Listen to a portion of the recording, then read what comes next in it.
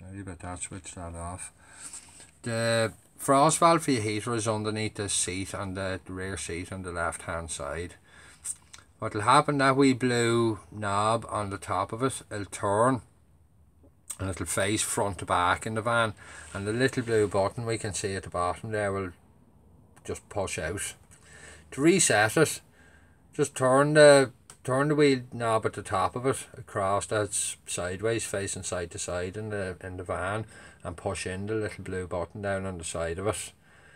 If it's too cold, that'll happen automatically about 4 degrees roughly. If it's too cold, the button will not stay in. All you can do there is just turn on your heating and run the heating for maybe 5-10 minutes roughly till it warms up. It'll stay in, then you can get the water back up through the system. So that's all your heater. You have 2 extra seats in the van, they're in the boot. You can see there where they go while if the cushion's out. They slot into those holes there, and the wee threaded hole in the middle. There's a big screw, will just clamp them down into place. Your seat belt and all there. Now your fridge here, we've a main on off switch on the left hand side. Just push that for a couple of seconds, powers on the fridge. This grey button, if we just push this grey button, hold it in for a couple of seconds, we can see these start flashing here, and we can use these arrows to select across. You can see here now we're on mains power, 230 volt power. We've a 12 volt, and we've a gas setting. We push it again, we've the A, so that'll automatically select whatever's most suitable at the time. Push this little square button again. These are flashing here now, so we can turn up and down the temperature control, and just push the wee button again, and that's your fridge set there in automatic. Kind of the 4 out of 5 setting, and the wee handle here someplace. It's your fridge. To turn it off, just push this button, hold it in for a couple of seconds, and that's it off. Now, oven over that, standard kind of gas oven. We'll turn on the dial here, hold in the dial to start it, and on the left hand side here we've a sparker button, and we've a wee light inside it if you want it lit up. So to light it, you'd hold in this gas valve and hold in the sparker button at the same time till it lights, till you see it lighting. Once it's lit, keep this held in for a couple of seconds. Release it, it'll stay lit. You can set your temperature. Just turn it right to the up position for off. Shower in here, don't think there's much I need to show you there. Just a bed area. The only thing we have down here, just underneath the floor here at the base of the bed, are your mains trip switches are underneath the floor there, just at the bottom of the bed.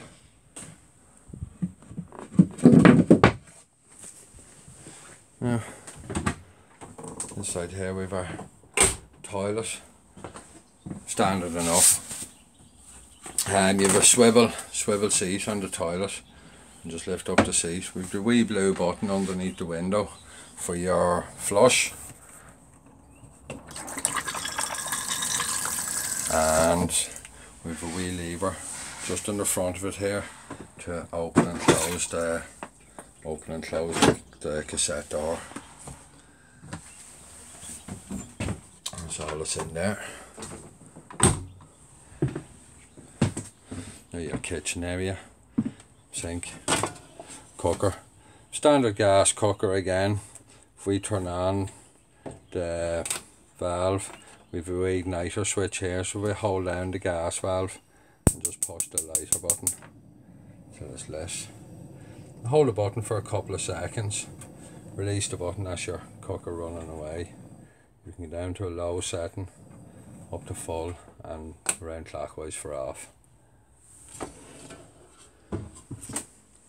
Now your microwave we just left in the box there at the table. Your TV, your aerial is built in over the fridge. The remote control is just underneath the TV. This top right hand button will power on the TV. You go around place, you probably have to retune it. Let me show you how to do that now.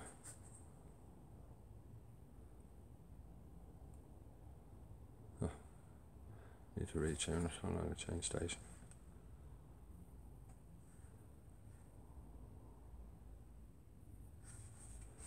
To tune your TV, this menu button on the left hand side, we push that, it brings up this screen here, and we just push the down button here, brings up auto tuning.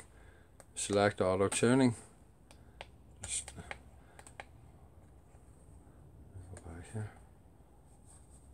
Just the menu button, auto tuning. First thing I do, I change that to DTV only using the right arrow. Come down, we'll select Ireland, OK, and we'll just let that tune a minute. Now, there's your TV tuned in, so we'll just turn that off. The top button on the right hand side, we can go outside now, round outside here. Now the only thing we have here is fridge vents, and we come back to the garage. Just inside the door there is your jack and wheel brace are in that box. There's a wee blow up kit. There's the extra seats for the back of it. These two go into the holes that screws down the centre hole to hold it in place. Set of levelling blocks there. Your water tank, fresh water tank, is in the middle of the boot here. You can see that little black steering wheel over on the left hand side of it, passenger side. You can see here, if we loosen that steering wheel roughly 3/4 of a turn, it drains all the water apart from 20 litres. So if you wanted to lighten for travel or anything, just turn it 3/4 of a turn. When the water stops coming out underneath it, there's 20 litres left in it. If you want to drain it totally, just open it 2 turns and it'll drain totally. And just nip it up then. It doesn't need a big tightening, just nip it up to close it. There's a wee handle here for raising your bed. That wee handle there goes onto this here, and you can raise and lower your bed in the boot.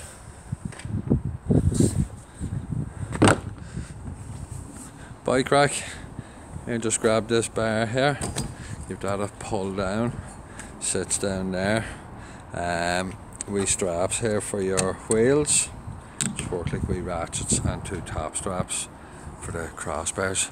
Pull it up, just push it up, and give it a push into place. Round this side, that's just in the other side of the boot there. We've our gas locker here behind the back wheel on the left hand side. To turn on and off your gas, you just this valve in the top of your bottle, probably similar to what you had in your last van, and just screw that down clockwise to turn off the gas. And there's a wee spanner someplace. Throw a wee spanner in there for you for changing the bottle. If I close this now, your water filler is here just over the gas locker door, just for filling your water tank.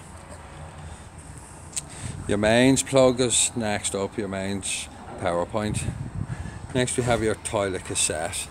To take it out, if we lift up this orange lever, that'll slide out, just so you can pull the whole lot right out. To empty it, just turn out, similar to what you had before, turn out that orange neck. You can screw off that wee lid, as wee measuring cup for your chemical, and pour down a suitable waste point. You have a little orange button in the back here. If we push that in, it's an air vent for when you're emptying it, just makes things come out a bit easier. Now just in front of that, before I put it in, is your outside shower point. Now I left the shower hose just inside the left hand side of that toilet cassette door. This end here, we'll just go in here and you can turn it. You can see yourself when you put it in, it's off. If you turn it anti-clockwise, you've cold mixing into hot. Now the only thing you'll have to watch, there's a little switch just inside the door there, pump switch. You'll have to switch on your water pump whenever you're using that, so just switch on that little switch when you're using the outside shower, and just ensure to turn it off when it's not being used, or your pump will be running all the time. That's your outside shower. Tidy cassette just lifts back in, push it back into place and close in that wee lid. That's the exhaust for your heater, just underneath that window is why there's the switch on it. Now just inside the front door here, you've AdBlue and this as well, so that's your AdBlue filling point, and your diesel is just behind that door. Now underneath the passenger seat is your EBL box, your control box charger, and we can see there's a wee row of fuses across it. They'll be all your 12-volt fuses for everything in the back of the van, lights, heater, TV, all that kind of stuff. Now your bonnet pull is here, and just pull that to open the bonnet.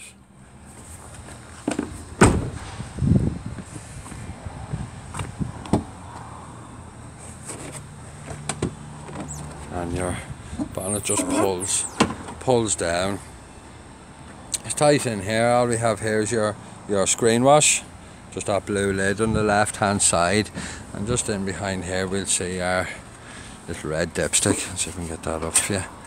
Your dipstick just in there. Rest of the stuff we can see the coolant and power steering fluid on the left hand side of it, and the brake fluid on the right hand side. If ever you have to jump start the van, just on the right hand side here, if we lift up this little cover here, your positive jump lead will go onto that wee steel piece under that cover, and your earth generally should go on up onto this bar here, onto that nut or that bar there for your earth point. So that's all underneath there. I think that's it. Thank you.